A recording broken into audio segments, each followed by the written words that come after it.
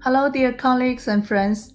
I'm Dr. Liping Liu from Beijing Qiantang Hospital, China. It's really great opportunity for me to talk about the China National Stroke Plan at WSC on October 28th.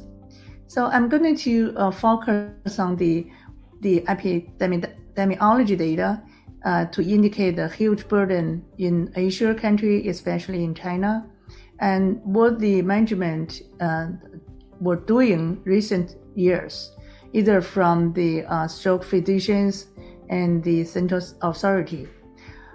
We will providing more data regarding the cohort registry data and clinical trials, and to indicate we have emerging intervention and methodology to cure the stroke patients, either for acute stage, secondary prevention, and critical risk factor control.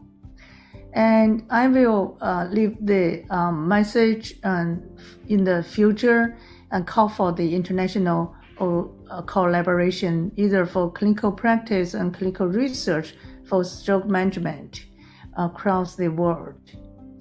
I'm really look forward to the WSC next week, and hopefully the great opportunity to communicate the college across the world. Thank you very much.